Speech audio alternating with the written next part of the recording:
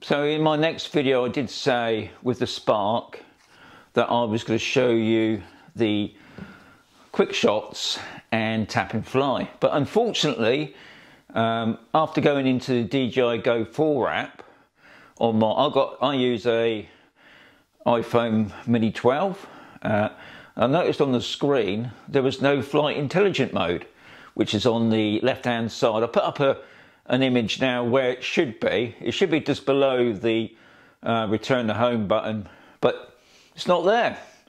So what I thought I'd do first, just to make sure, I got home, took off the app, reloaded the app, still the same, still no flight intelligent mode.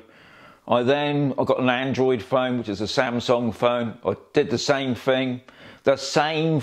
So for some reason, DJI and the DJI Go 4 app have removed the flight intelligent mode, which is the quick shots, the tap fly, which really, end of the day, is the main part of the drone, really. Other than the drone, you can fly the drone quite freely. Obviously, you can use the sports mode and you can take photos and video.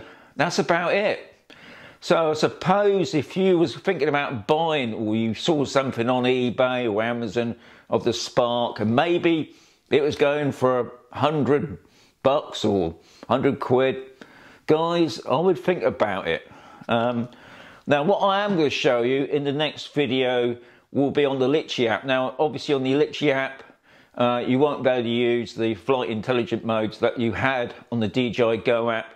You'll be able to use obviously follow, tracking, waypoints, those sort of things. So what I'm going to try and do is see if I can do some of those on the Litchi app, which is a bit of a pain.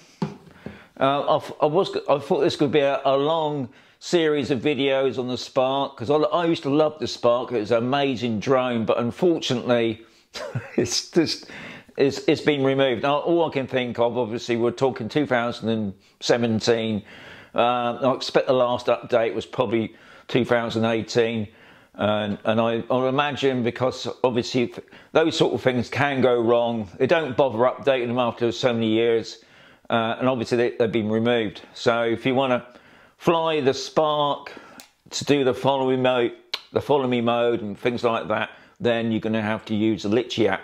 Now the only problem with the Litchi app, obviously you have to pay for it, but I know sometimes you do good offers.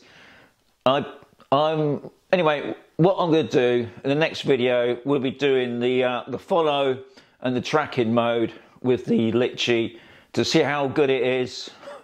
I'll be honest guys, the tracking mode on the Litchi is not very good. I did do a quick test before coming here and had a chat about this, and you just walk out the box, but we'll give it a go, and I think if it does work, I might even try the car, but I can't see that ever happening myself. So if anybody out there has got any other any ideas why they removed the tracking mode, maybe if you got an old, I mean, okay, most of my phones are pretty new, maybe an iPad or a Google, is it Google 7? Nexus 7, I'm sorry, I used to have a Nexus 7, I haven't got it now. It might work on that, I don't know. Or anybody else who's still got the Spark and they still flying it and they've had no problems, would love to know, but I've got a feeling DJI have removed that part of the app now. So, just thought I'd put it out there now. Yeah. So, as I always say, guys, fly safe.